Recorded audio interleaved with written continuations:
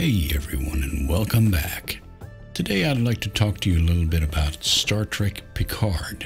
Now, this is just going to be a little quick and dirty review, no spoilers, no great detail, just want to get my opinion out there.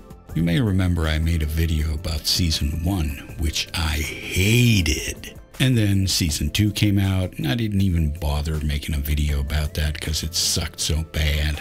But now we have Season 3. And it seems like some things have changed. Gone is the boring 3-minute intro sequence with the 21 producers lined up. Now bear in mind, at this point only one episode is available for viewing, so they could still screw this up, but I don't know at the time of this recording. But it feels like they've changed the tone a little bit, and they're putting in an effort to make it more character-driven.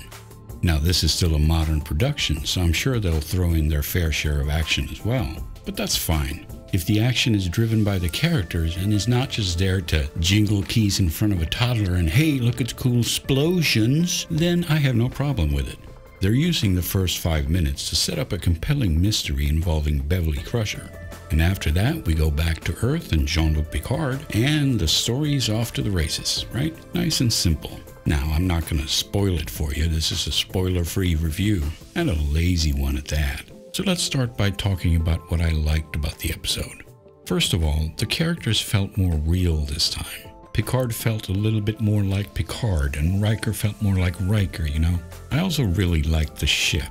There's a new ship, which looks really great, and we get a really nice reveal scene that reminds me of Star Trek the Motion Picture. So kudos for that. Furthermore, there is a new character, a starship captain who is sort of a lovable jerk. He reminded me of Captain Jellicoe from TNG. Really liked his performance. And of course the visual effects look great, but of course this is a very expensive series, so of course it's going to look good.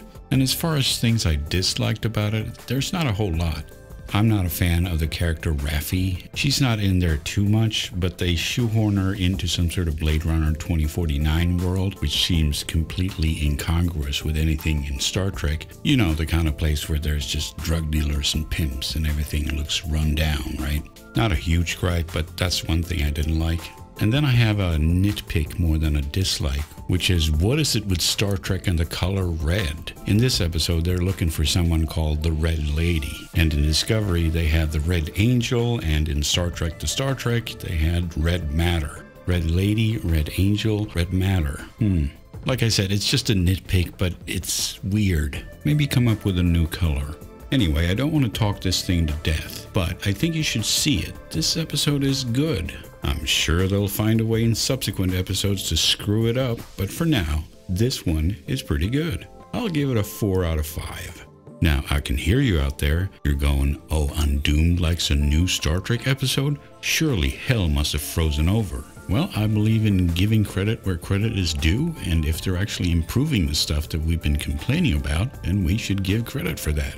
Now, all that remains to be seen is if they can keep this up over the next episodes. Anyway, I think that's it for this little quick and dirty review. So, what did you think about it? Let me know in the comments. Thanks for watching, and see you next time.